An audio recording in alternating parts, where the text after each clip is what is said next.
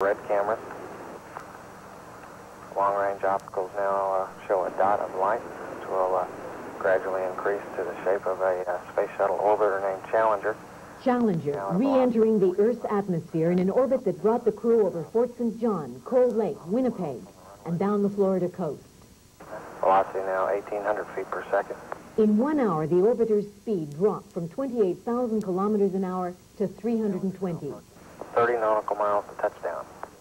You believe he's coming down? At Mission Control Houston, Marc Garneau's brother, Philippe, a reporter here, watched. Come on home, baby. This was only the second time in 13 flights the shuttle had been able to land at Kennedy. That reduces the turnaround time and means it can go up again sooner. Parfait, ça arrive. Commander Bob Crippen making his fourth perfect landing.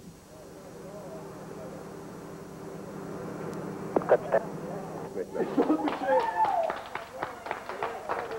Mission Control Houston at 8 days, 5 hours, 24 minutes. The largest crew in the history of space flight is home.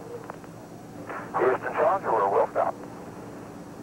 Challenger Houston, we copy that, Cripp, and you outfoxed us again. You landed at KSC, but the beer's been sent to Edwards. I don't believe it. Don't believe it. A half-hour wait. The shuttle is inspected. NASA's flight surgeon checks the crew, and then they're out. And the first Canadian into space is back on Earth. For me, that was the voyage of a lifetime. It was an incredible odyssey.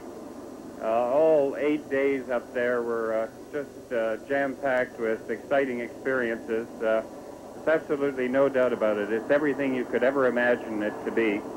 And although we had a lot of work to do, we also had a great deal of fun. And what can be more fun than sticking your head through one of the windows and just looking at the Earth? It's just an incredible sight.